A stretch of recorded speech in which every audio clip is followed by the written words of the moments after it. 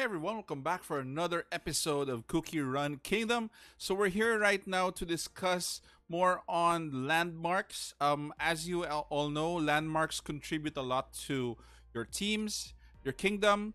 So basically, we're going through all of the landmarks and what they're going to do for your team or for your kingdom. So we have an updated list of all the landmarks right now. So more or less, we'll go through each and every one of them, but I will leave out my top five for the last five that I'm going to discuss. Okay, so we start off with the newest one that has dropped actually for your guild. So this is the Parfaitarium. It's a wonder conflux of ideas and theory. So basically, this one gives you unity and produces flame of unity needed for leveling up a guild. Okay, so for those of you who want to contribute more to your guild, this is actually a good investment if you have purchased the others already. So basically, this will come in as probably your secondary or probably tertiary landmarks. So this is more or less the last thing or probably the second or the third last thing that you're going to purchase. But if you really want to help out your guild, this is the way to go. Okay, so we have the Parfaitarium for your Flame of Unity. Next would be you have your Croissant Zeppelin. So for your Croissant Zeppelin, it's actually balloon expedition time. So this actually reduces it. So again, not really one of the most important landmarks that you should get. But anyway, if you do have the gold for this one or excess gold, this is only at 200,000 gold. Okay, but you still need materials like I forgot what this is, but you will need this one to complete the construction of your balloon or your croissant zeppelin. Next would be your Star Candy Observatory. So this will actually give you more coins from your battles. So this starts at 2%, and I forgot to mention that all of these landmarks are actually upgradable. So you could scale up the percentage that they will give you. So again, for this one, this is at 200,000 gold if you have the extra ones. And also it comes with other materials to spend for this landmark. Okay.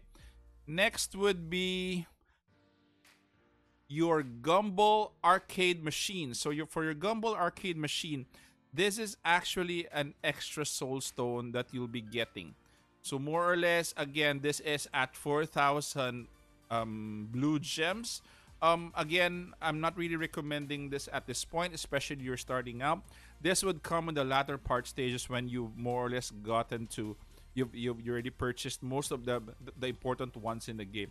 So again, for the Gumball arcade machine, you'll be getting an extra soul stone for this one. Next would be you have your Ferris wheel. So again, this landmark would give you an extra soul stone as well. So this is costing you, or this is going to cost you around 4,000 gems for the Ferris wheel. Next, what we have here is your Grand Dessert Tower. So this one will cost you 3,000 gems. So again, not one of the priorities, probably your secondary priority. So stamina gel is recharge a percentage faster. So again, you can upgrade these landmarks that you have. Next, we'll go to Molten Magma Mountain. So this one is for rail trading time. So this is for your trains. So this actually decreases the trading time. Hence, the train actually goes back probably quicker. So again, this is actually a good one at 70,000 gold. So more or less, again, a secondary investment. I'll go towards the primary investments later. So we move to the next one. Your next would be Eerie Haunted House. Okay, This one, you can actually put this in the primary, but for me, crit chance is about to be your secondary because again, the top five landmarks are are a must. Okay, so for crit chance, this is actually only at 70,000, and again, you can scale this up. So more or less one of the secondary landmarks that you should prioritize. Okay, so we have, I think, five more to discuss. Three of them I have already purchased, but the first one that I should have purchased actually is TikTok Clock Tower. Okay, so this is TikTok Clock Tower is actually a priority in terms of purchasing landmarks. My excuse actually for not purchasing this one is just I just forgot to purchase it. That's it. But I would actually encourage everyone once they have enough gold and once they're starting out in this game, this is actually a must for your kingdom. So production time initially is a -1%, but you can scale this up again up to, I think this is up to level, I think level 10 for your landmarks. So more or less one of the must buy in terms of landmarks. So again, this is number one. So for your number two, I would actually go with Everwinter Snow Globe. Again, this is actually this can be bought again by gold, so 100,000, and this gives initially a plus 5% defense to all your cookies. So again, a must buy. Building materials, again, this requires a lot of saving up.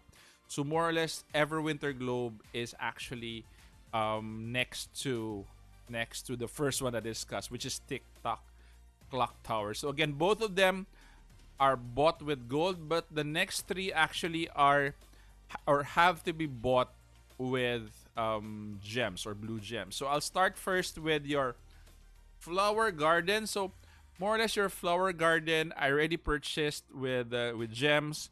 So actually it gives all of your cookies a plus 5% HP to start. Okay? So more or less a good bump up to your cookies, and they would actually use this in your PvE guild and also for PvP. So again, a must purchase if you have enough gems. I think this costs around 2,400 gems. So that is why I had extra gems and I had to purchase this. I had to forgo a lot of gacha for this one. But it's a really worthwhile investment. Okay, next would be your Dreaming Jelly Lion Station. Again, one, I think probably the top buy in terms of landmarks because this gives you attack initially of 5%, can be scaled. So more or less, again, I think this is around 2,400 gems. I already bought this. So more or less, very good add-on in terms of your team, in terms of scaling their stats up. So again, this is a must-buy at 2,400 gems. So the last one that I'm going to discuss is your Dark Lord's Castle. So again, another must-buy. Plus 5% damage resist, which is very valuable in terms of PvP. This one I think cost around 5,000 gems, so it's a lot of it's a lot of saving up for this one. But again, the game gives you a lot of gems, and I'm not worried, guys, that you'd be able to get almost all, or if not all, of these landmarks. Again, invest first in the five that I mentioned, the last five that I was able to discuss. Then the rest, it's really up to you. What is your preference? So more or less, this is actually the updated list, but there's a bonus to this one. So more or less during the shop, in your Kingdom Pass, you would actually be given a landmark as well, usually for each Kingdom Pass. So this one, the one that they have, you have to buy this with your own currency. So more or less, this one you have to buy with your own cash.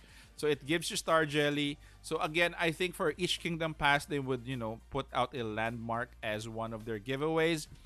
I was able to get as well this one. So this is your Angel's Fountain from the last Kingdom Pass. Okay, so more or less this is what I got. The Angel's Fountain. It's kind of a good investment as well, as long as you are willing to invest in the Kingdom Pass. So again, this also gives me star jellies. So I think most of what they call this, most of the landmarks for the Kingdom Pass would be giving you star jelly. So I just tried this out and kind of is good and a very cute landmark, I might add. So more or less, guys, that is actually what I have for you in terms of landmarks. So again, decide for yourself on what landmark you need. I just want you to prioritize on the top five, the last five that I discussed in terms of the decor here. So again, choose wisely, choose, and a must buy are the five that I discussed in terms of a must buy, like the TikTok Clock Tower, Everwinter Snow Globe, Dreaming Jelly Lion Statue, Flower Garden, and the Dark Lord's Castle. Okay? Anyway, guys, if you have any comments for me, please put them down in the comment section below. Also, you guys stay safe, take care. This is the Warden, and I'm out of here.